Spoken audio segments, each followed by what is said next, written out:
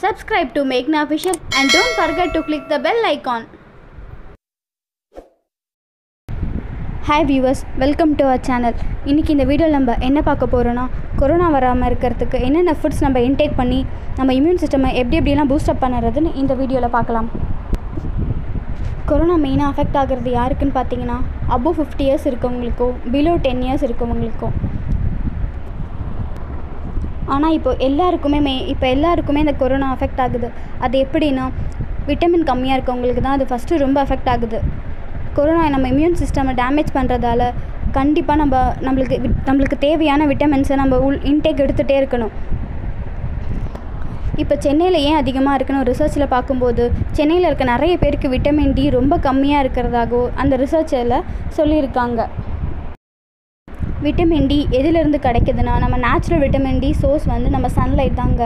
Sunlight எப்படின்னா morning 8 o'clock 11 o'clock வரைக்கும் இருக்க சன்ரைஸ் சூரிய ஒளிக்கதிர்கள் நம்ம உடம்புக்கு நல்லதுன்னு ஆய்வில் சொல்கிறாங்க. அதனால் சூரிய ஒளிக்கதிர் நம்ம உடம்புல படுற மாதிரி நம்ம மெயின்டைன் பண்ணிக்கணும். நெக்ஸ்ட் என்னென்ன ஃபுட்டில் என்னென்ன விட்டமின்ஸ் இருக்குதுன்னு இப்போ பார்க்கலாம். இப்போ நம்ம எடுத்துக்கக்கூடிய தேவையான ஃபுட்ஸ் வந்து மீன், முட்டையின் மஞ்சள் கரு, பாலாடை கட்டி, காளான்கள் உணவில் கண்டிப்பாக அதை எடுத்துக்கணுங்க. மீனை வந்து ஃப்ரை பண்ணுறதை விட நம்ம குழம்பு வச்சு சாப்பிடும்போது தாங்க நம்மளுக்கு உடம்புக்கு ரொம்ப சத்தை கொடுக்கும். இந்த ஃபுட்ஸ்லாம் கண்டிப்பாக நம்மளுக்கு இம்யூனை பூஸ்டப் பண்ணி கொடுக்கும்.